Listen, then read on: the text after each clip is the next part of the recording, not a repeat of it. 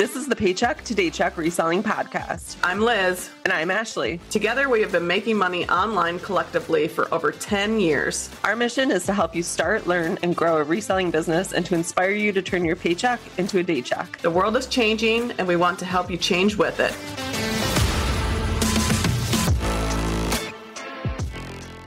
Welcome back to another episode of the Paycheck to Daycheck podcast. Today we are going to talk about something that I think a lot of us question sometimes, especially around this time of year, and that is what to do when your sales ultimately slow down after the holiday season.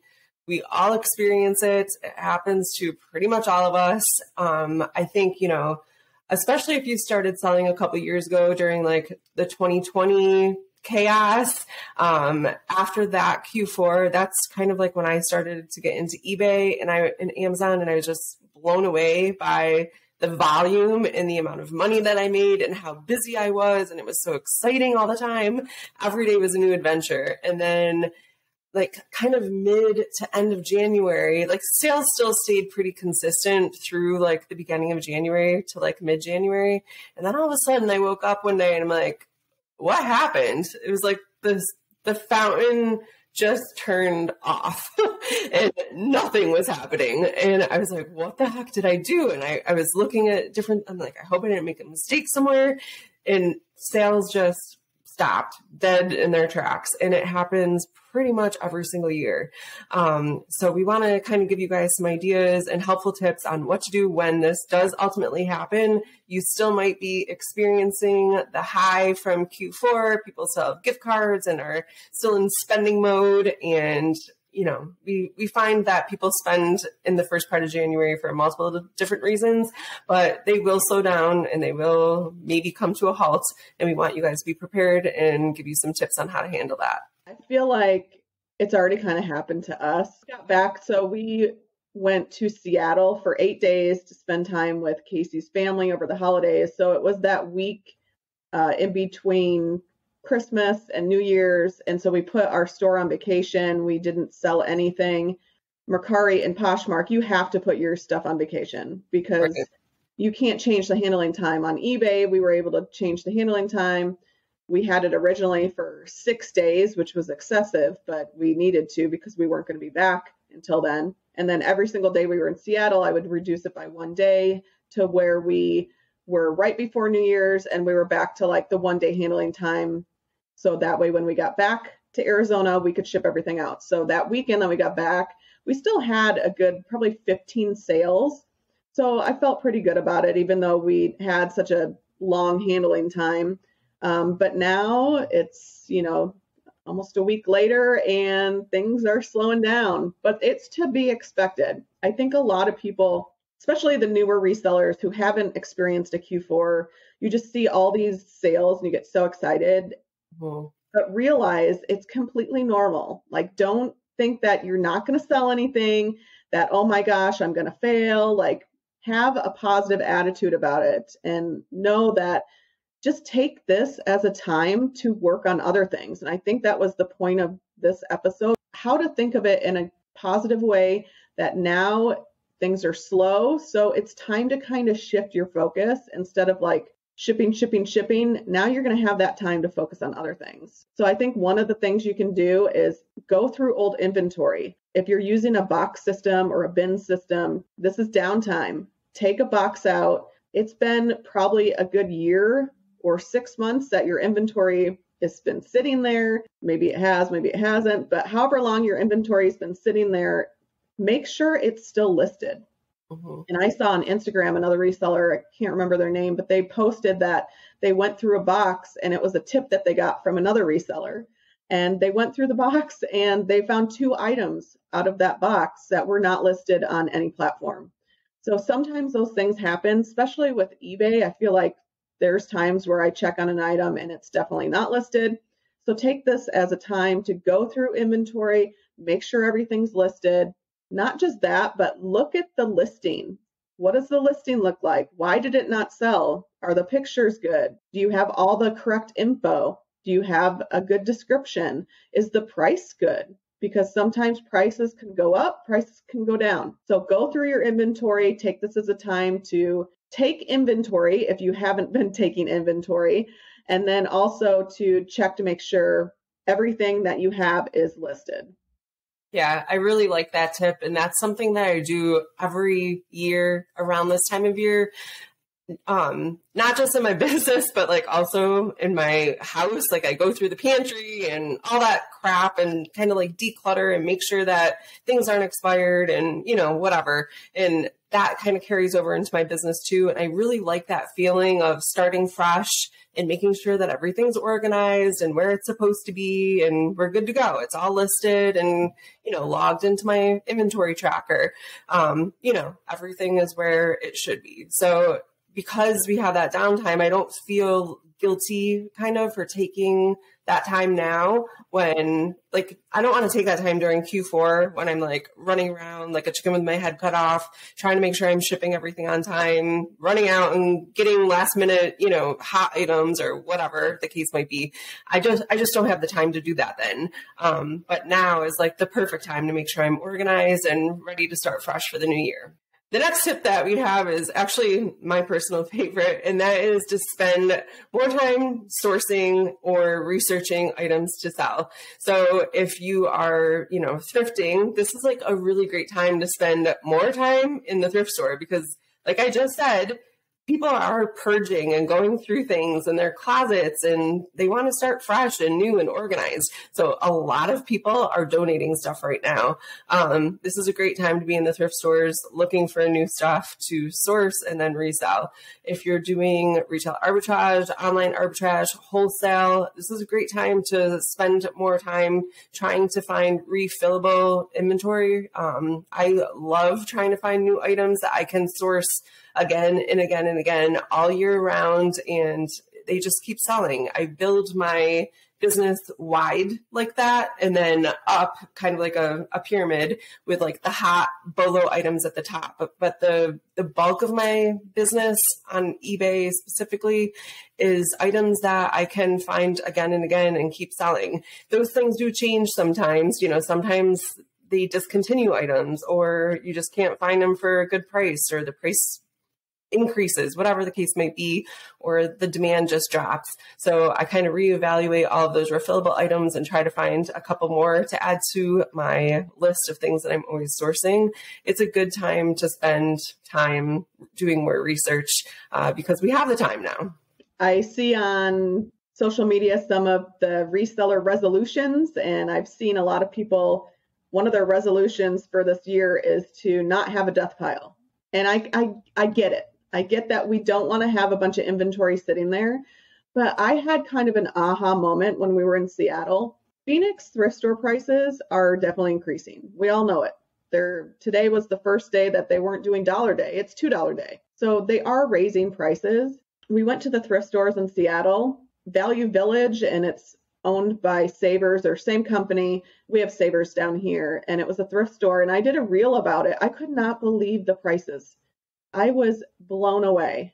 The prices were so high. Casey and I, we question how on earth can anyone be a reseller and use thrifting as a place to source? And it was just kind of one of those moments where I'm like, well, what if that happens down here? It was actually a scary moment for me, thinking, what if we get priced out of thrifting? I like the idea of this right now. People are donating. They're not going to be able to price everything really high because they're going to have so much stuff. Take this time to go thrifting, get items. I think it's okay to have a death pile, money pile, whatever you want to call it, if you're consistently listing. So we're not saying to not list. We're just saying take advantage of the extra time that you have right now because things are slow. Go out and get more inventory. Also take the time to drive to different areas, different thrift stores, different discount stores. Try to find other places to source your inventory. I think a lot of us get stuck on our, the ones that we can count on, the route, like you said, when we were talking last episode about tracking your mileage, you just kind of go to the same stores. But I think really this year, especially, we're going to have to be very creative with where we're sourcing our inventory. And this is the perfect time to build up your inventory. Go out and source and get those items because you never know when you're not going to be able to find things. Yeah. Something that I remember hearing from another reseller or reading about from another reseller when I first started reselling, and I thought this was so creative, was to reach out to people that are local to you or make a post on like Facebook, Facebook Marketplace, Nextdoor, those kind of apps, and ask if people are cleaning out their closets, or, if you run a consignment business, this is a really great time to start telling people what you do and, getting the word out there that you run a consignment business and you're looking for inventory.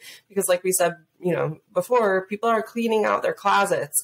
A lot of, places in the country right now, it's really, really cold. So they're not doing garage sales.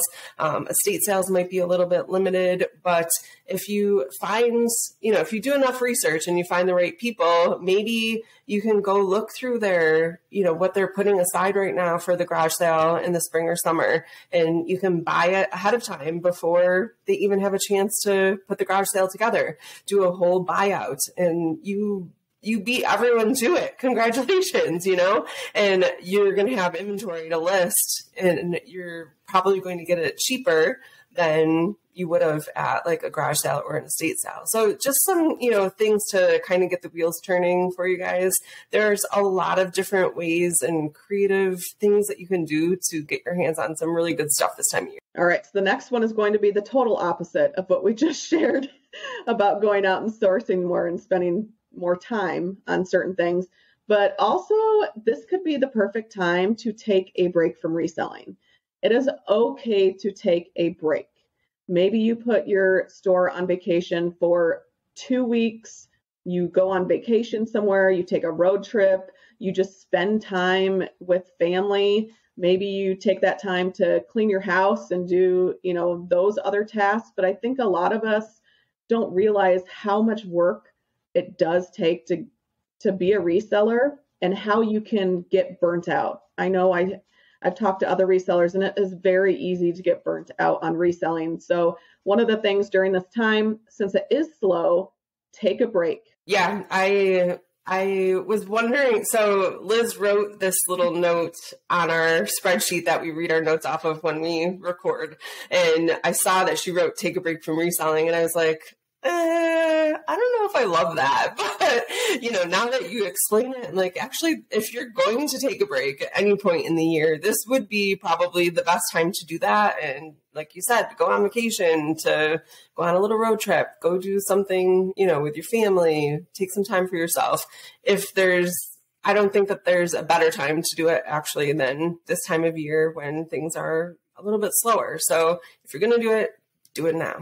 All right. So the next tip we have for you guys is to make sure that you're up and working on your bookkeeping, pull your inventory and your sales reports for each platform, figure out what your expenses are, your mileage. Just do the stuff that you don't want to do anytime of the year. But this is a good time to do your bookkeeping and paperwork and all that good stuff that you might have slacked a little bit on during Q4 because we were running around like crazy people.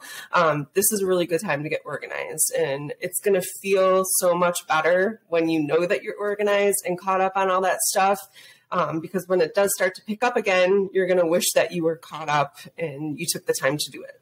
Now, this is also because you're going to have more time. I think as resellers, we have that want to make money. Like you just have that itch where how can I make more money? And so maybe you take this time to research other ways to make money.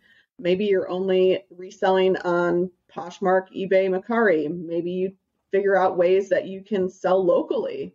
Maybe you look into some of the things that we've mentioned on the podcast, which is Amazon merch, Kindle Direct Publishing, which is KDP, making notebooks. Amazon merch is the print on demand where you design t-shirts, and they have other things like tote bags and pillows and things like that. By the way, side note, we do have some Paycheck to Daycheck reselling podcast merch that I haven't even told Ashley about, but it is now on Amazon. So I spent the time over winter break uploading. So we've got our logo on some t-shirts. Maybe you want a tote bag that you can bring around to different thrift stores.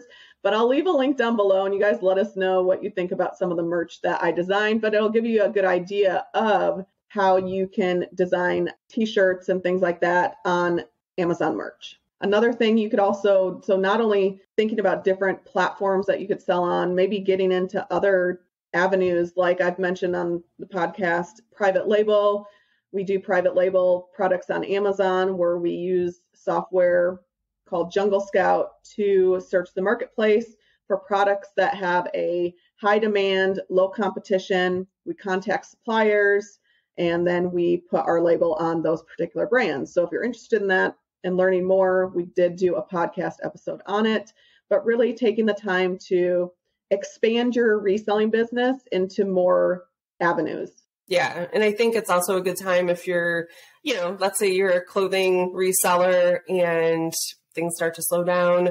Maybe you want to look into a different niche. So maybe you want to start getting into antiques or flipping furniture or hard goods or something like that. This is a really good time to start dabbling in those things and kind of starting over in your reselling business just with a different niche or cell phones or sneakers or whatever it is that you're interested in. It's a great time to learn something new. All right. So we just want to make sure that you guys throughout this whole thing, stay positive. A lot of resellers, especially newer resellers, tend to get really frustrated around this time of year because they're coming off a great Q4.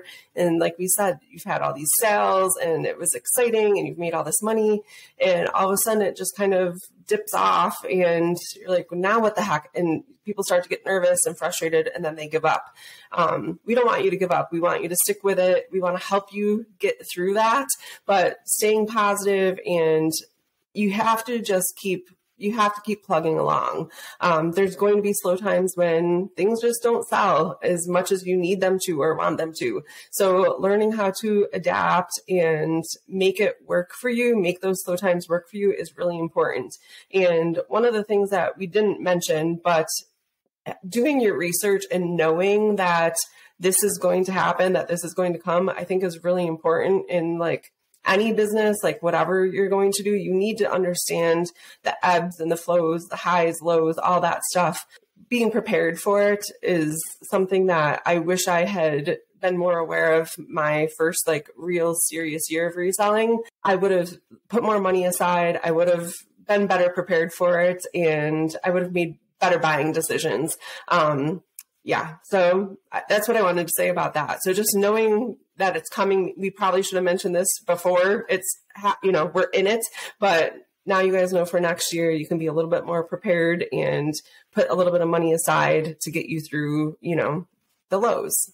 If you guys are watching and listening on YouTube and you have any tips on what to do when things start getting slow after the holidays, make sure you leave a comment down below for anyone who is also watching and listening to the podcast.